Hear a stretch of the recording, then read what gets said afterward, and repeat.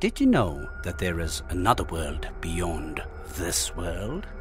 If not, let us listen to the story of Earth, the smartest planet. Once upon a time, in a big universe, Earth, along with his 7 brothers and father's Sun, lived in a big city called the Solar System. Earth was the 3rd brother and the smartest amongst the 8. He was lively, energetic, and loved traveling. He always wished to visit his brothers, so he would insist on traveling around the universe. Earth, being the Sun's favorite son, was granted the permission to travel around the universe, but only for a day. Excited, Earth quickly called his Uncle Moon. Uncle Moon! Uncle Moon, are you there? Yes, Earth. I was taking a nap. What is it?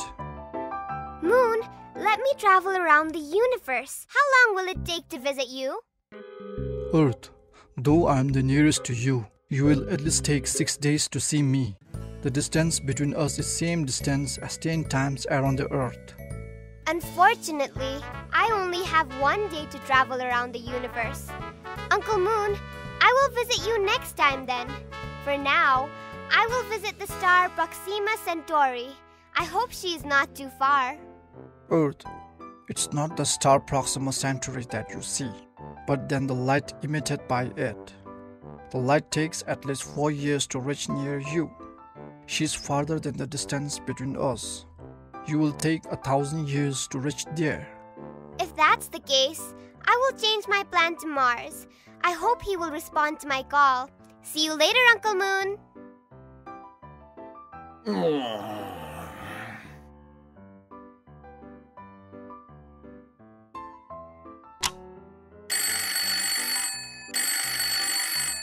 Hello, this is Mars speaking. Mars, it's me, Earth. I want to visit you today as you are the nearest to me apart from Venus. But I only have 1 day. Will I make it? Oh dear, 1 day is not enough for you to be here. The last time I visited you, it took me at least 150 days, so you might take more than that, as it is your first visit. That's not pleasant news. I thought of traveling around the universe in 1 day, but it seems difficult. I also promised Neptune that I would visit him. Do you know the shortest route to him? As I even connect with him through telephone. Our big brother Neptune is the farthest from all of us here. You will at least take about 18 years to reach there, so I am afraid a day is not enough for you to visit any of us here. I need to go back and invent space shuttles to travel the longest distance in a shorter duration, unlike today. I hope I can come back to see you next time. Successfully, a year later, Earth traveled to the Moon through his newly invented space shuttle. Earth kept learning out of curiosity and interest about new things, which made him the smartest amongst all the planets.